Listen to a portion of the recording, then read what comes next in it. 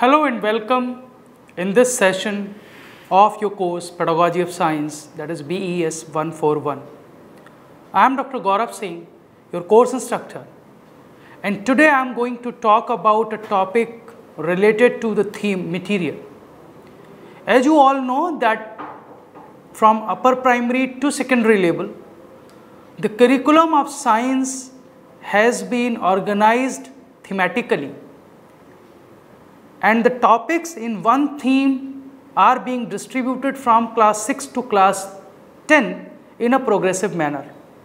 Similarly, for the theme material, there are many concepts which have been distributed from class 6 to class 10, and one such important concept is the concept of valency and concept of mole, which today I am going to discuss with you, that how you will deal with this topic in your class when you are explaining or exposing your learners to these concepts. If you see that under the theme material, what are the main concepts which have been covered in the curriculum from class 6 to class 10, you will find that they are talking about matter, particle, state of matter, effect of temperature and pressure on the state of matter, which generally we are discussing at class 6 level. Then we are talking about the mixture, the type of mixtures, solution, colloidal solution, separation and purification techniques. Then from there we have moved towards the concept of element and compound, atom, molecule, chemical formula, concept of mole and valency. Then we have moved towards the types of chemical equation and reactions, then metal, non-metal, metallurgical processes. So all these important concepts have been distributed from class 6 to class 10 in a progressive manner. Suppose if you are teaching in a class 9th and you are dealing with the concept of mole or valency, what do you expect from your learners? How can you engage your learners in these concepts? You need to know their understanding about the concept of atom and molecule. What is an atom? What are atomic particles? What is a molecule? What is the difference between atom and molecule? So to know about it, the traditional ways you can ask questions, but here you can give them a chart, a pictorial chart to identify the names, symbols and units of various elements. You can make a crossword puzzle which they can solve, or you can ask them to explain the story that how the unit of mass has moved from AMU to U, how earlier it was based on carbon, then it was based on oxygen, then it again based on carbon 12. So the whole journey they can explain or they can narrate because they have already studied it in their previous classes. You can ask them to give examples of different molecules of elements and different compounds. So in this way you basically try to engage them in the concept which you are going to explain. Then when we talk about the concept of valency, for example, so first we should be very clear what valency is. If you see, theoretically, valency is the combining power or capacity of an element. It basically helps us to know that how many atoms of an element will combine with the atom of another element or of the same element to form a chemical compound. So you can see that valency of the atom of an element can be thought of as hands or arms of the atom. How can you deal with it? I would suggest a very interesting activity for this. Can you use a role play technique here? You identify initial 10-12 elements from the periodic table and you ask students to act as one element, and when they are acting as one element means one student can be hydrogen, one student can be oxygen, one student can be carbon, one student can be boron, one student can be sodium, anything. Then when they act like an element, you give them a task to understand that how many electrons are there with that element, and if they are, how they are distributed in different cells K, L, M and N. So In this way, they will be basically aware about the maximum number of electrons possible in their outmost cell. We all know that if it is the first cell, then the maximum possible electrons are 2. In other cases, it is always 8.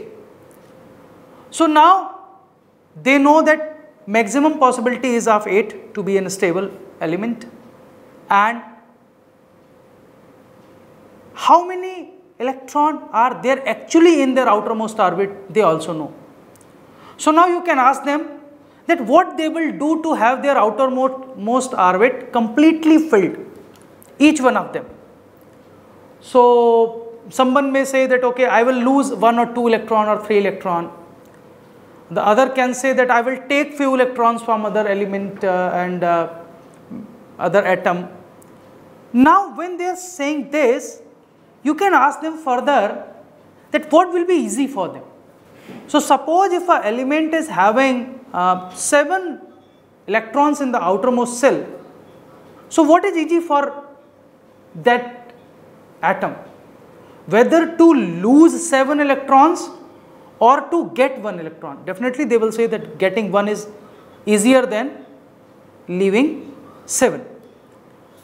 So when this discussion in different play, and every student will come forward and he or she will tell that I am this element, I am having these much electrons, and in my outermost cell these much electrons are there.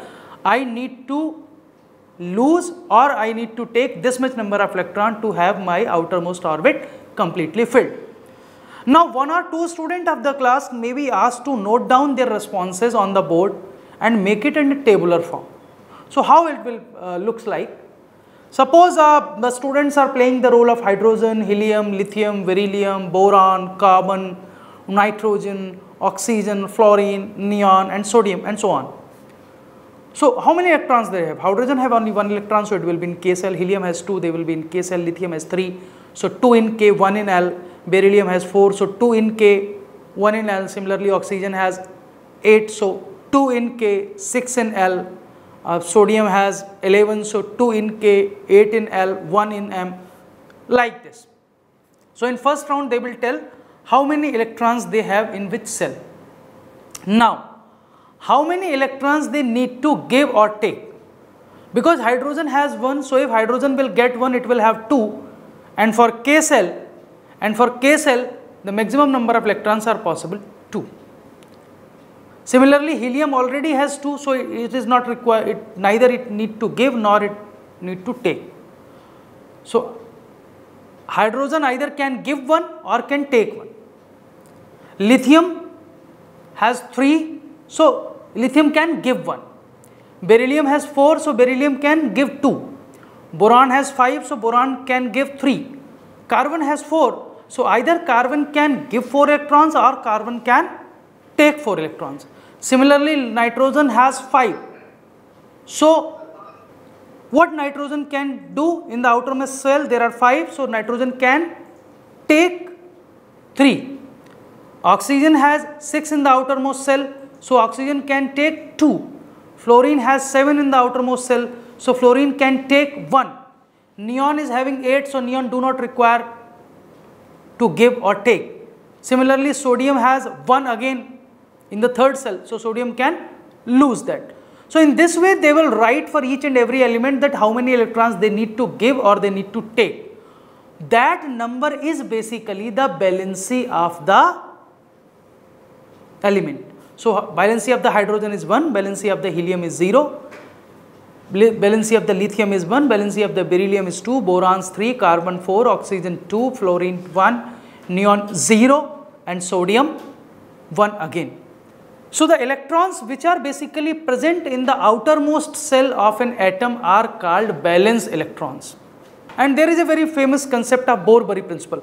So when you talk about this, then you can introduce the concept of Bohr-Bury, which explains the distribution of electrons in different cell in the atom of any element.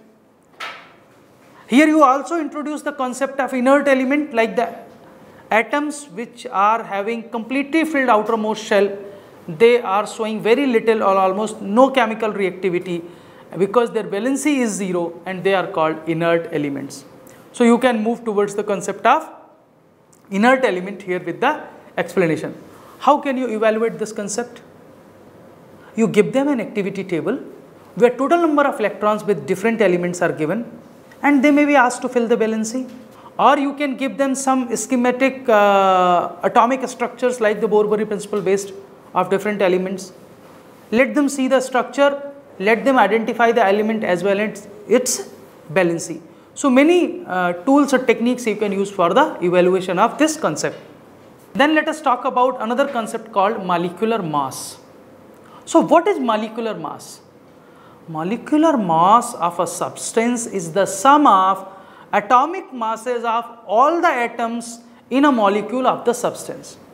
It is basically expressed in atomic mass units, AMU, or called U in short. So let us take the example of the water. Water has 2 hydrogen, 1 oxygen. So there are 2 hydrogen, 1 unit hydrogen into 2. And what is oxygen? Oxygen has 16 unit weight. So oxygen has 16 unit means total molecular mass of a molecule of water will be 2 into 1 plus 16 equal to 18 unit. Similarly, nitric acid HNO3, 1 unit hydrogen plus nitrogen is equivalent to 14 units, so 14 unit nitrogen, and oxygen is equivalent to 16 unit, but there are 3 atoms, so 16 is to 3, 48, 1 plus 14 plus 48 is equal to 63 units. So the molecular mass of HNO3 will be 63 units. So in this way you can ask your students to calculate the molecular mass of different molecules. You give them an activity where they calculate the molecular mass of different molecules. Now let us see the example of the water again. Water, when hydrogen combines with oxygen, it makes water. H2H2 plus O2 equal to 2H2O is the chemical formula. H2, 2 units of hydrogen because H is 1 unit. O2, 32 units of oxygen because O is 16 unit. H2O, 2 plus 16, 18 units, right? So H2O has 18 units. Now, if you see to this equation, either you can say that 2 molecules of hydrogen combines with 1 molecule of oxygen and make 2 molecules of water. What the equation 2H2 plus O2 equal to 2H2O is reflecting. Or you can say that 4 unit of hydrogen with 32 unit of oxygen molecules combines and they make 36 units of water molecule. So these are 2 different expressions. The first expression is in terms of the number of molecules and the second expression is in terms of the molecular mass. So which one is easier for you? You will definitely say that first one will be easier for me as well as for my students. So if it is so, then here we introduce the concept of mole, that the quantity of a substance can be characterized by its mass or the number of molecules, but to make it easy, we introduce a unit called mole, symbol MOL. It is the SI unit of the substance. So what does 1 mole means? 1 mole oxygen, 1 mole carbon, 1 mole hydrogen, 1 mole water, 1 mole hydrochloric acid, 1 mole NaOH, anything can be of 1 mole. 1 mole can be of atom, 1 mole can be of ion, 1 mole can be of a molecule. So what does 1 mole means? 1 mole means the exact number, that is 6.022140076 into 10 to the power 23, or in practice we write it 6.022 into 10 to the power 23. So this number is a fixed number and it is called Avogadro number, Avogadro constant, and it is expressed in the unit called mole minus 1. So now what you can see in the table, that when we talk about 1 mole of carbon atom, we are basically talking about 6.022 into 10 to the power 23 atoms of the carbon. They will be in 1 gram of the carbon. 1 mole of oxygen means 6.023 into 10 to the power 23 molecules of oxygen. I am talking about O2. If you are talking about the iron, 1 mole of sodium ion means 6.022 into 10 to the power 23 ions of the sodium. So, a mole is basically a chemist counting unit. Like when we call something in dozen, 1 dozen banana means 12 banana. So, dozen has become a unit to measure the number of fruits. 1 dozen banana, 2 dozen banana, 3 dozen banana.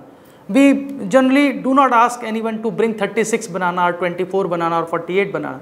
We ask them to bring 2 dozen, 3 dozen or 4 dozen banana. So dozen is a counting unit. So you can see that if 1 dozen is 12, so 1 mole is 6.022 into 10 to the power 23 of that particular thing. If it is atom, then this number will be of atoms of the element. If it is molecule, then it will be number of the molecules. If it is ion, then it will be number of the ions. So 1 mole is basically equal to 6.022 into 10 to the power 23 atoms, ions or molecules, or 1 mole is atomic mass or molecular mass. So mass of 1 mole in grams of a substance is called molar mass. How will you calculate it? There is a very fixed formula for it. Number of atoms equal to given mass divided by molar mass into Avogadro number. So what you can do? You can give many exercises for the calculation of moles, molecules of different compounds and their reactions.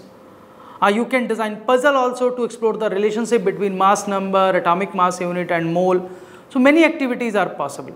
So what I want to say, that when you are introducing the concept of mole, concept of molecular mass, what you require? You require a lot of learners' engagement in your class.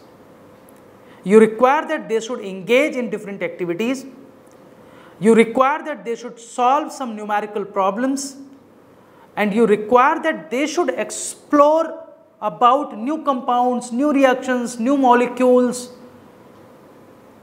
You can give them a lot of exercises on this. You can ask them to identify the elements which they observe in their surroundings and try to write the number of the atoms in that. For example, what will be 1 gram iron means? How many atoms of the iron Fe will be there if it is 1 gram Fe? If it is 1 gram copper, how many elements will be there? How many elements means how many atoms of copper will be there, or how many molecules will be there. So you can ask your students to write many such activities, give many such questions, and in this way,